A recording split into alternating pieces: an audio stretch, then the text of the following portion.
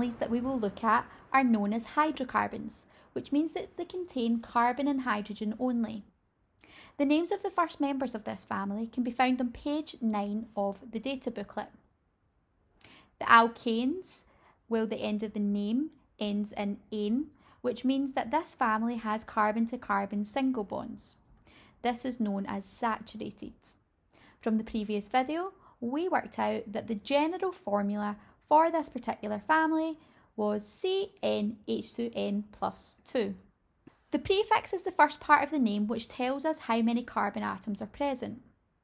If we use page 9, we can see that they all end in "ane", and they've got a part of the word is at the beginning, which is known as the prefix. Meth tells us that we have one carbon atom in the longest chain. Eth is 2 carbons. Prop 3. Bute 4.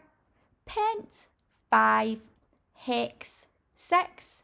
Hept 7. And oct 8. So let's have a go at naming and drawing the alkanes. The first member of this homologous series is known as methane.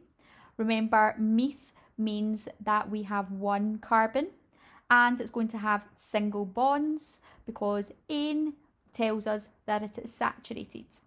Carbon can form 4 bonds and we surround them with hydrogens.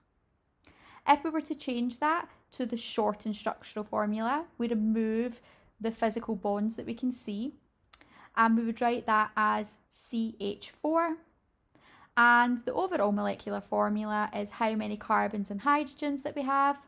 We've got 1 carbon and 4 hydrogens, so the molecular formula is CH4. Let's have a look at the second member, which is ethane.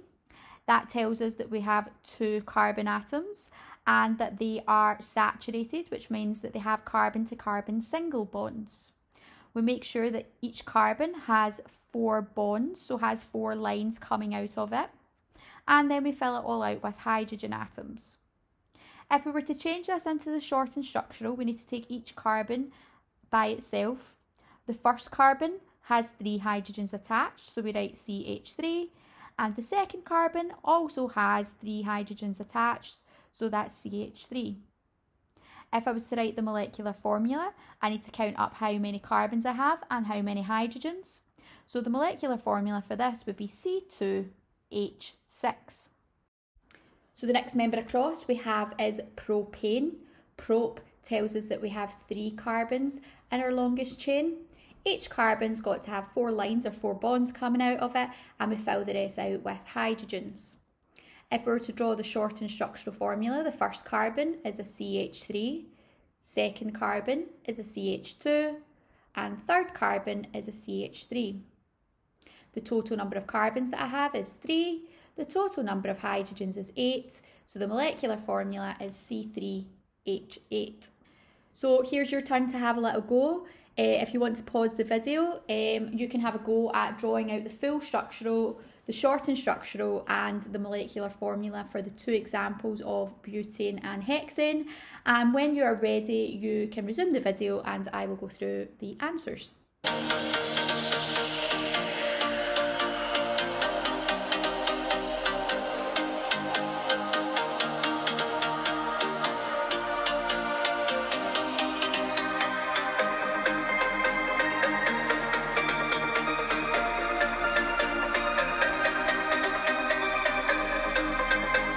So to summarise everything that we need to know from the National 5 SQA course spec for alkanes is that it is a homologous series of saturated hydrocarbons with carbon-to-carbon single bonds. They have the general formula CnH2n plus 2. The prefix tells you how many carbons are in the longest carbon chain. They are insoluble, which means that they do not dissolve in water. And they are also used as fuels and are burned to release energy.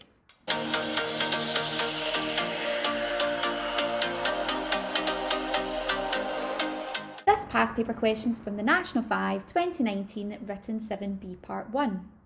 An example of one hydrocarbon contained in paraffin wax is C25H52. Name the homologous series to which this hydrocarbon belongs. So we're going to write down the molecular formula given as C25H52.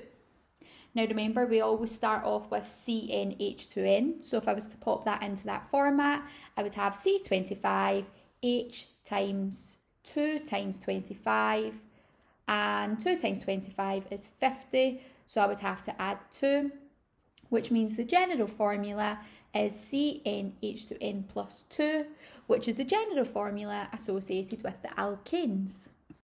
Part 2 to this question wants you to write the molecular formula for the molecule containing 72 hydrogen atoms that belongs to the same homologous series.